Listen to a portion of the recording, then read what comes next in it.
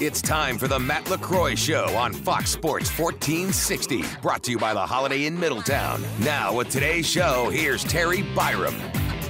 Before tonight's ball game with the Hartford Yard Goats, game 2 of a 4-game series, I'm here with manager Matt Lecroy. And Matt, another good one yesterday, won a second straight game and snapped the Yard Goats' 9-game winning streak.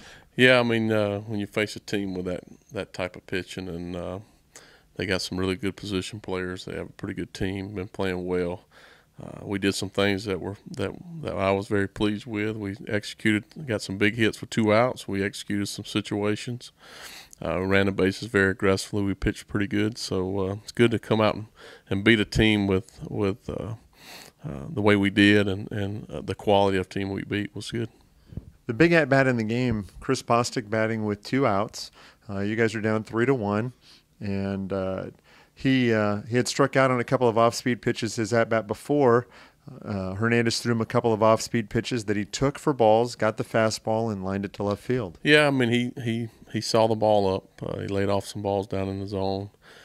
Real quality at-bat for him, and big one for us because it kind of shifted the momentum our way. Mapes started he took advantage of that and went 2 more solid innings, and but very, very proud of our club. I mean, they've been getting after it. We've had chances, we just hadn't been able to get that hit.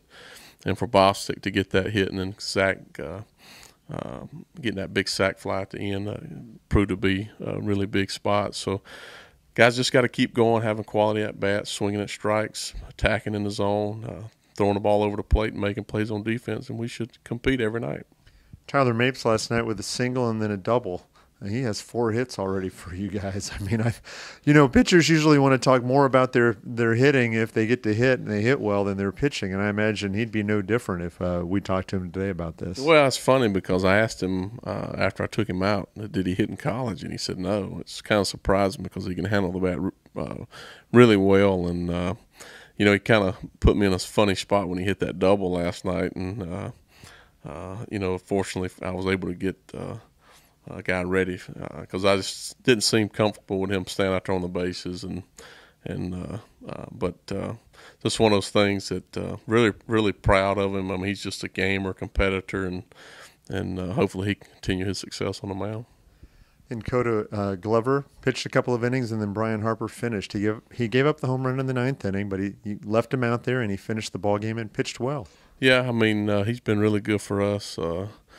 Coda is new and put him in a big spot there. We need to get him 2 innings of work, and then Harper hadn't been able to give him really that big opportunity yet, and last night was it. And he gave up a home run, but he settled down, pitched out of it, and got his first save. So, hopefully he can continue to throw well because we'll use both of those guys on the back end of our games. Rafael Bautista had 3 more hits, which makes back-to-back games with 3 hits, and I know we've talked about this before, but with Rafael Bautista, when he gets on base, that just changes the complexion of your team. Yeah, I think so. And if we can get Defoe going and getting some hits, that'll put even more pressure on the defense. But Bautista keeps having quality at-bats, swinging at strikes, putting the ball in play, putting pressure on defense, stealing bases. He just makes things happen. He makes pitchers do things they're not used to doing, and even managers, they have to throw over, do things to speed up the running game. But, he's been a pleasant surprise, and hopefully he can continue to success because he makes our team go. All right, Matt. Thanks a lot. Good luck tonight. Thank you.